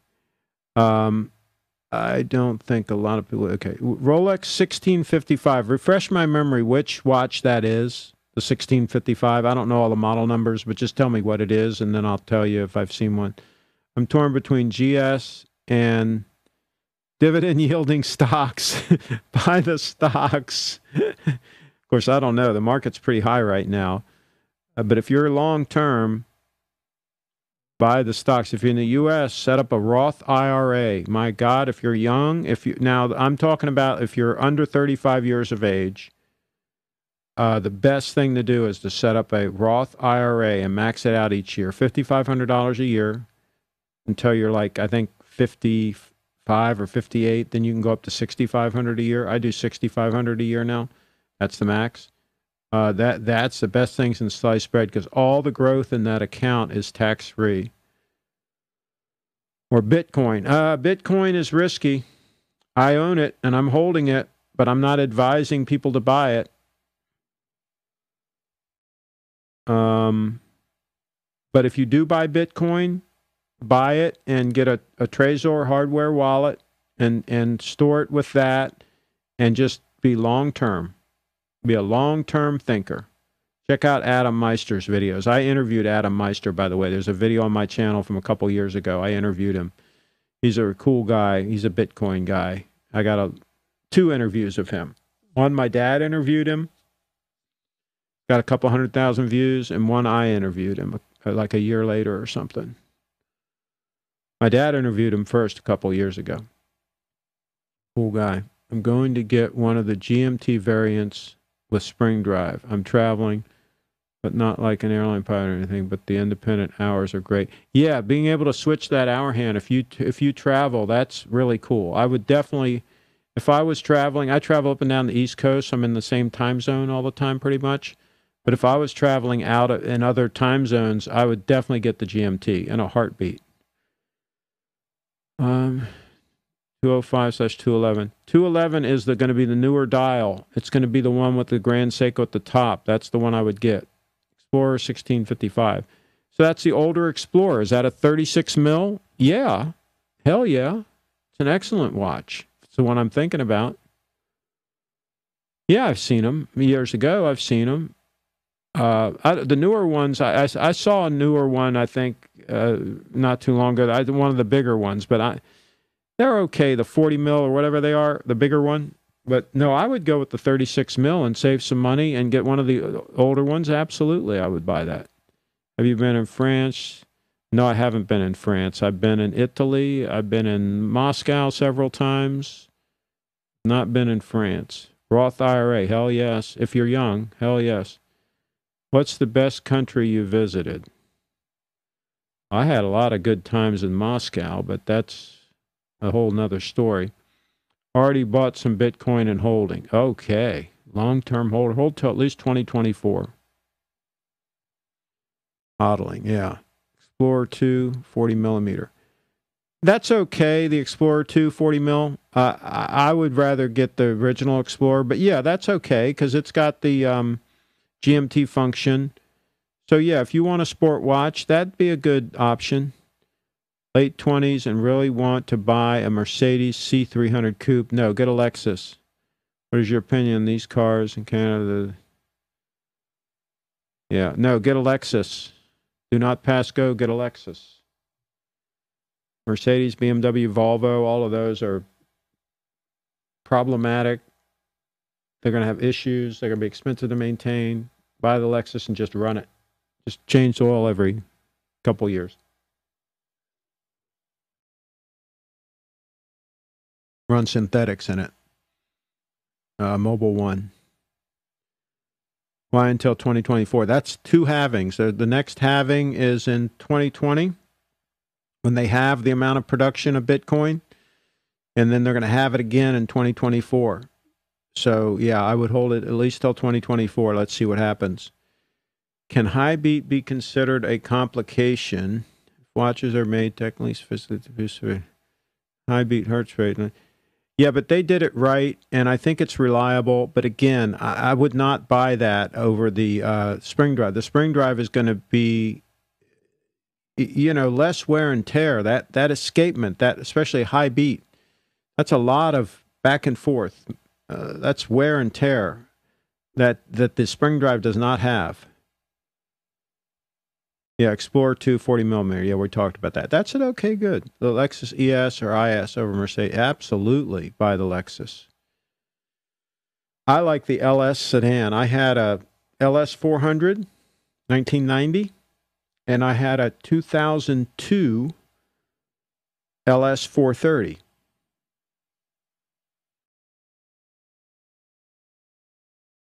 And then I bought the 2004 Prius that I have now, and I still have it. It's only got about 120,000 miles on it. Here, I'll show you, while we're here, I'll show you my Lexus, one of them.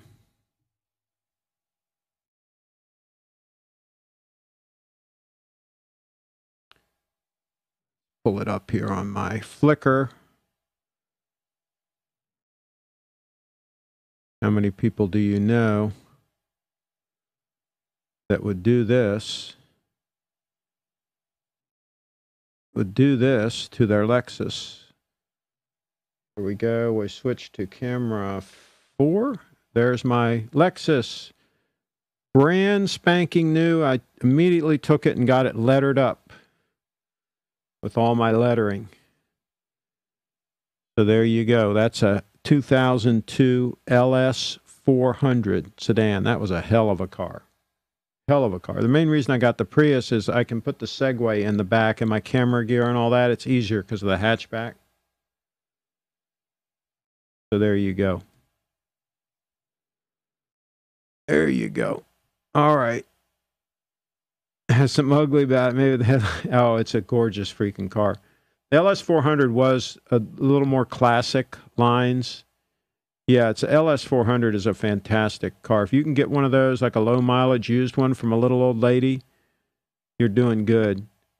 Cool, I would look into that. Okay, Craig, do you own or have inherited any sentimental watches that you'd never flip? No, my dad had a 33 jewel Seiko that he brought back in the mid-70s, but we don't know where it is. I'd love to have that watch, but he doesn't know where it is. I think he lost it years ago. I don't know where it is. I'd love to have it, though. It was a cool watch. Japan market. high-end Seiko. It wasn't a Grand Seiko, but it was a high-end Seiko. My uncle had a 1996 LS400 since 97, also run. Yeah, that's a hell of a, the LS400 is a hell of a car. Especially the one I had, the 1990 was the first year, and they really did it right because they wanted to really make a good impression on the media. And so they almost hand-built each of those cars. They were just a fantastic car. Lexus toy makes a great vehicle, beautiful. Okay, still drive my 2003 facelift BMW. I like the GS 430 much more than the LS. Yeah, the GS 430 is something too. I had a GS 300. It was actually my wife's car, my first wife, and she's got it. She took it to California when she took off. And so, yeah, that was the 6-cylinder, inline 6 in that. That was a hell of a nice car. We bought that with some profits from online trading stocks that we had. We had Ameritrade. We had several of them when they were going crazy back in the late 1999, 2000-ish time. And we bought we sold some of that stock and bought a 1999, I think it was a 99, yeah, GS 300, the 6-cylinder one. That's when they came out with that new body style. BTC halving is a reduction in minor reward, not reduction in production. So there could be a direct correlation. Production is mathematically... Okay, that's all over my head. But all I know is the supply will be cut. The amount that's produced each segment or whatever the hell you call it. And anyway, that's the only reason why I said 2024, and I'm going to stick to that. You kind of should set goals, right? And so that way you can, as Adam Meister would say, you can have a strong hand and you can actually hold. If you set in concrete, I'm going to hold until this date, that way you're not tempted just because it runs up a lot. You know, you're not tempted to sell. Now, I did sell some last November, and I actually got back all my initial investment. So I'm playing with the house's money right now. With all the Bitcoin that I'm holding now, it's like free Bitcoin almost. So what else do we have here? I think we're going to wrap it up. We've been around 43 to 50 something watching consistently. This was fun. I thought it was just a good opportunity to answer some questions that people had, that people were still confused about some things.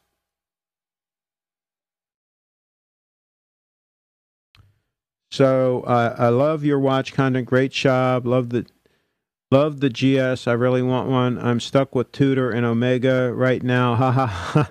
Well, thanks for the $5 super chat. That's fantastic, Chris. You should sell those while the market is hot. Now, I'm not so sure about the Omega, but the Tudor market I think is pretty good. I would get out of the Tudor if you can, and then start piling up some money, and when the timing is right, get into a GS. Thanks for your time. This was great. I have G-Shock, Starbow, and Starbow 13. Yeah. I sold Vacheron overseas and brought SBGJ 203 and SBGA 22. Wow. Pleased with the 203 in terms of quality, craftsmanship, movement. I was on vacation.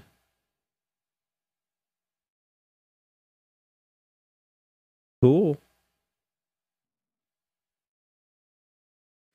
All right. Well, I'm going to figure out how to wrap this broadcast. Let me see what else.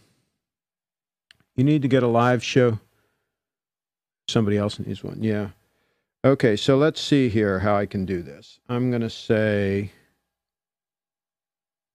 oh, my other camera went dead. I should have plugged in an AC adapter to it. My camera that was on the watches went dead, so I can't switch to that. Okay, so I'm going to figure out how to stop this broadcast here. How much to super chat? How much to super chat for you to eat a whole pizza online? First of all, I have to get the pizza. If I got the pizza, I'd eat it for free. I love pizza. I own Tudor Black Bay 58. Can you explain to me why the GS is 10 times better? Oh my gosh, get rid of sell it and get a GS and then you'll understand. Tudor's okay, but no, it's not in the same league. It's been a great show. Thanks to everyone for joining me because GS is the best ever. Absolutely. They're super well made. Craig, you remind me of my late father. Please don't leave me. Oh, I'll be here for a little while longer. Okay. Well, LOL. All right. Well, we'll do this. I'll eat 2 whole pizzas online. You arranged to have one delivered to me. I'll eat it. Good night, Craig. It was a pleasure. All right. Let me see. I'm trying to figure out how to end this. I'm going to hit stop on my phone here. Stop. And I'm going to complete the event. Complete the event.